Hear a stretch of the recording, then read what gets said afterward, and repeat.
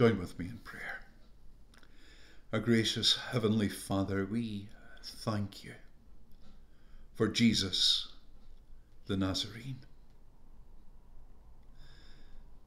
the one who grew up in Galilee, there in Nazareth.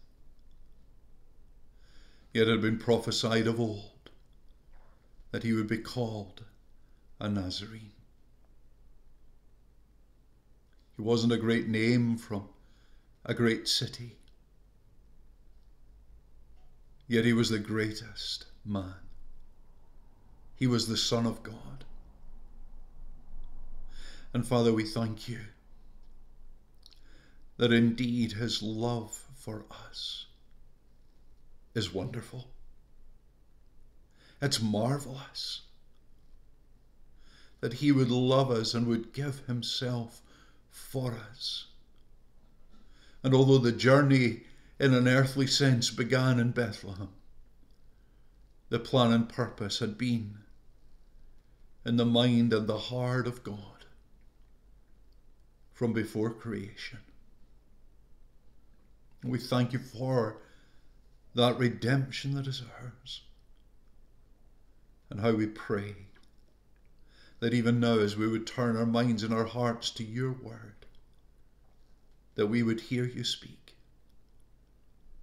We ask it, Father, by your grace.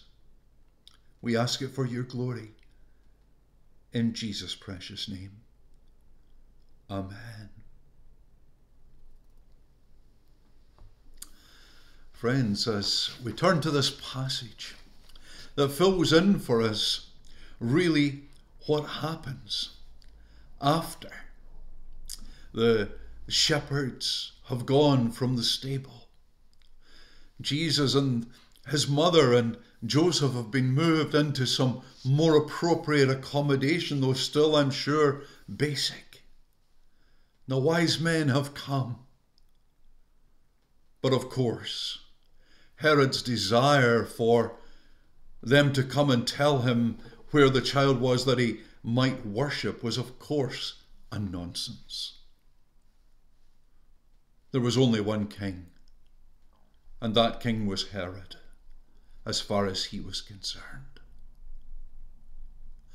And everything that we read of in the Christmas story, the stable, the house, the wise men, the angelic visitations to Mary, to Joseph, to the shepherds, they still continue. The wise men have departed by a different route.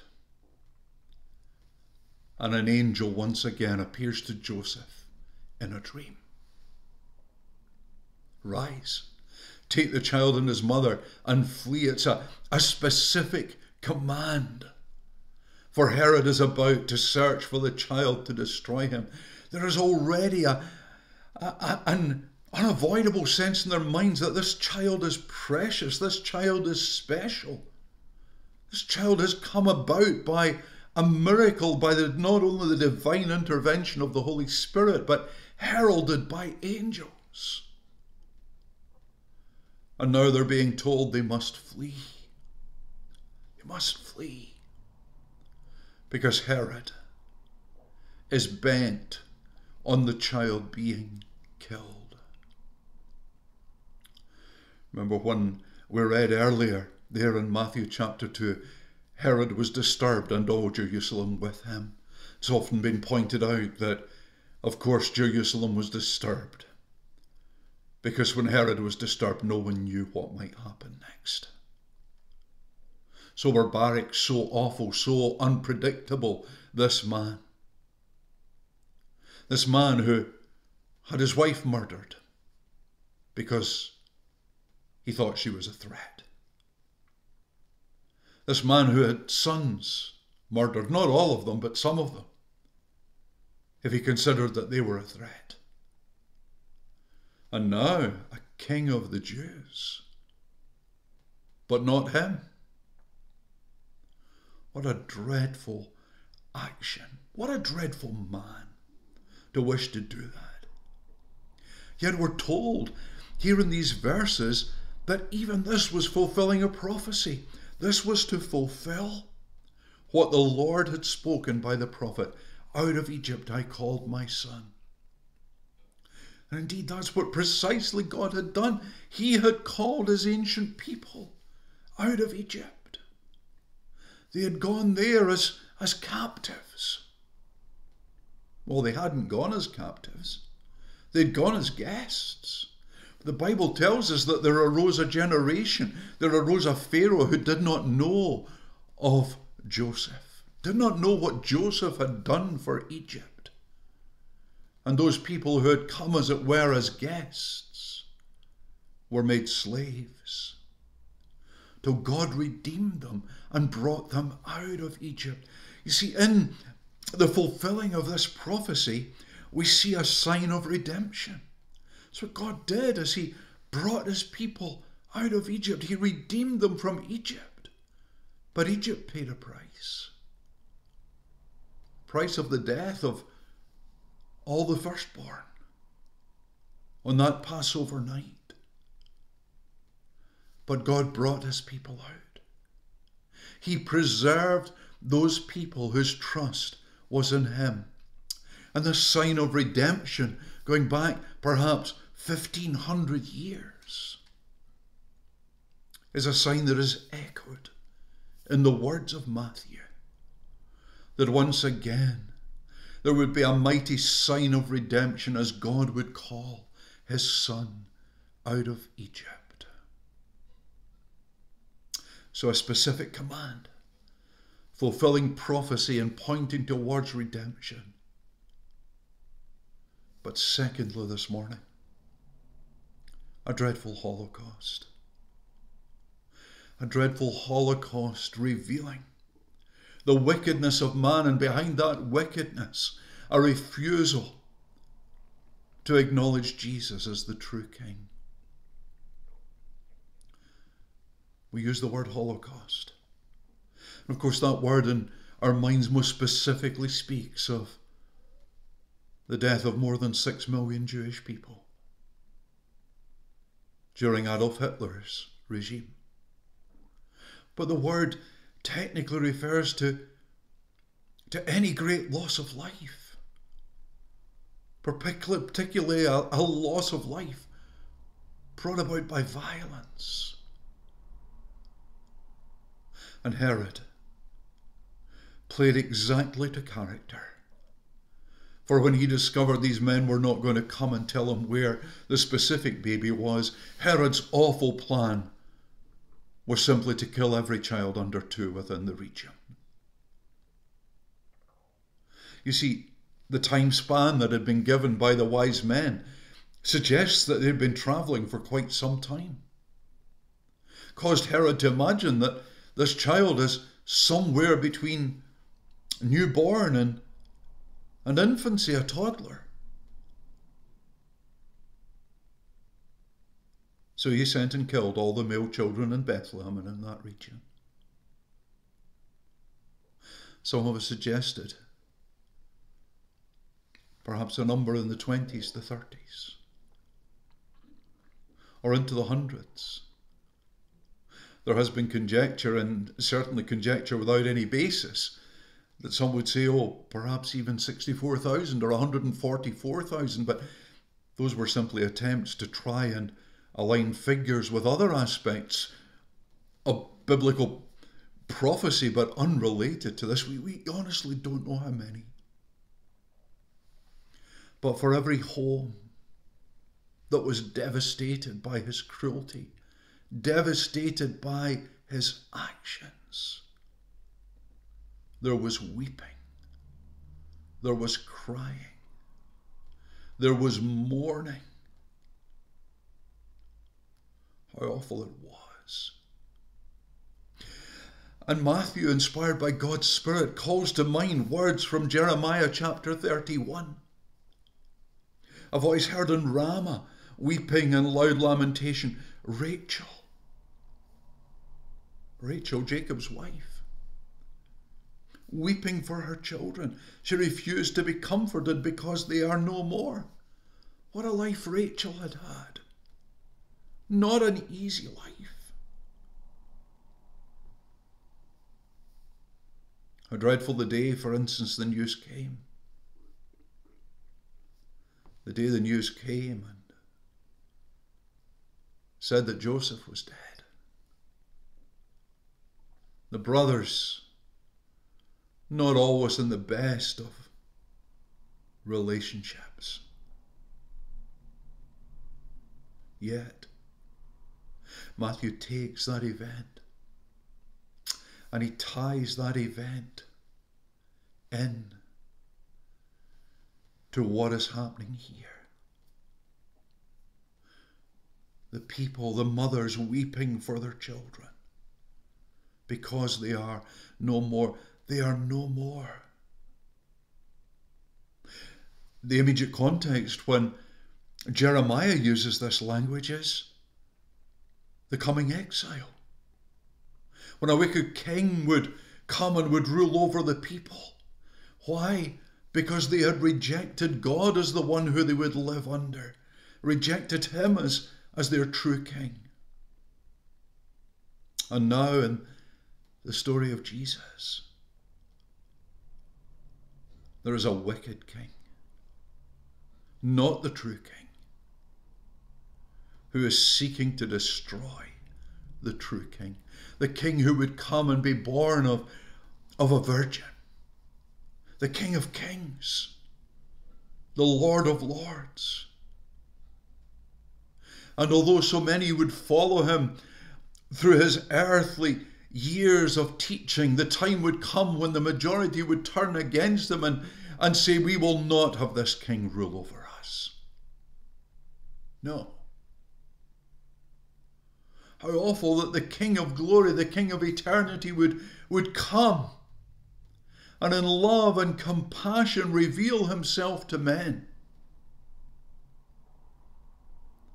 And then a crowd would cry, Barabbas. We want Barabbas. What shall I do with Jesus? Crucify him. Oh, the heart of man is wicked. Wicked. Yet of those who will come and see the Lord Jesus as their true king, they will discover that there is no greater king, there is no better king, there is no kinder king. And when we bring our lives under his lordship, we have peace, we have nothing to fear. Sometimes our lives are in a mess because why? We're running them ourselves. We're not prepared, as it were, to say, look, I'm going to get out of this seat and let God take control of my life. Why? Because just like Herod, we want to be in control of our own little kingdoms. We want to control our own destiny. And that is understandable if there was not a God who is kind and God who is loving and a God who is wise and a God who is just. But when we come to realize that there is, and he gave his own son for us so that the sin that separates us from him can be dealt with, we can be brought into relationship with him where we are able to call him our Father and he is able to call us his children, to live under his lordship. That is what we are able to do when we come and put our trust in the Lord Jesus Christ. When we see him for who he is, the true King, and come in gratitude and bow the knee before him. What stops us doing that? Pride. Desire to have our own way. Many things. But whilst this beautiful story of the coming of the Lord Jesus, the glorious hope that it brings joy to those who will see him as King and trust him and entrust themselves to him. For those who stand against him, oh, there is the horror. There is the hardness of hearts revealed. Oh, but such men don't last forever, do they? And the time came when Herod died, and an angel of the Lord again appears in a dream to Joseph and saying, the one who sought the child's life, those who sought his life are dead. You can go to the land of Israel. So he did. But then he heard something that really troubled him. Really troubled him. Yes, Herod was dead. But when Herod died, his rule was given to 3 of his sons. I don't know all of their names. I guess I could have found it, but the names of the other 2 isn't really relevant to us. Just Archelaus. If Herod was bad, Archelaus was worse. In order for Archelaus to show the people that he had to be obeyed, he began his reign in Judea by slaughtering 3,000 people who he considered to be his opponents. He was wicked. In fact, he was so wicked that after only a few short years, the Roman authorities removed him. Because the people cried out. They could not live under such wickedness. Yet living in their land at that time is an infant, a young boy who will grow. And he is the true king. He is the good king. He would live in a city called Nazareth. We would know absolutely nothing about him until at 12 years of age he goes up to Jerusalem with his parents, and we begin to see more than a glimmer of his own understanding of who he is and why he's here. But in those early years, he simply lives at Bethlehem and labors. And so the Saviour of the world has come. But he would leave Nazareth. He would embark upon his earthly ministry of work, of witness. The works and the signs would declare him to be the Messiah. His own words would declare him as such. And then the king who Herod tried to kill would one day be nailed to a Roman cross. And there he would die. No longer Herod behind this, no the religious leaders behind this. Yet as Peter reminds us in Acts chapter 2, although it was wicked men who carried out the act, it was God's set will and purpose. Why? Because just as he had brought his people out of Egypt, he had brought his Son to this world to bring redemption to those who would trust in him. Friends, the Christmas story, Calvary story, is all redemption story. A God who redeems his people, a God who himself pays that price of redemption so that we can know his forgiveness, so we can know his joy, so we can know his peace. I want to ask you today, do you know that peace in your heart? And some of you may say, well, I wish I did. But I don't. Let me ask you another question. Who's king of your heart? As long as you're king, or as long as you're almost, as it were, power sharing with God, you'll never know true peace. But once we acknowledge his lordship, once we acknowledge that he is king, and seek by God's Spirit to enthrone him in our lives, then peace becomes that wonderful reality, that wonderful hope within us. Friends, you could leave this Christmas season knowing the Christ of Christmas, knowing the hope that Christmas brings. For Christ has come. Christ has died. Christ has risen. Christ will come again, but until he comes, he has not left us as orphans. But the Father has sent the Holy Spirit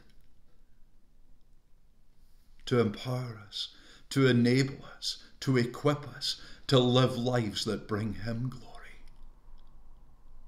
And there's no more peaceful place than to be in the center of God's will and purpose in obedience to him. I pray you're in that place, dear ones, to find that place. Come to Christ. Put your trust in Christ. Rest in Christ. Let him be not just your Christmas hope, but your everlasting hope. Let's pray. Father, we want to thank you for the good news of Christmas. We want to thank you that in the Lord Jesus Christ, God became flesh, has dwelt among us. We have seen your glory. And you bring us peace. Oh, may we know that peace, Father, we ask.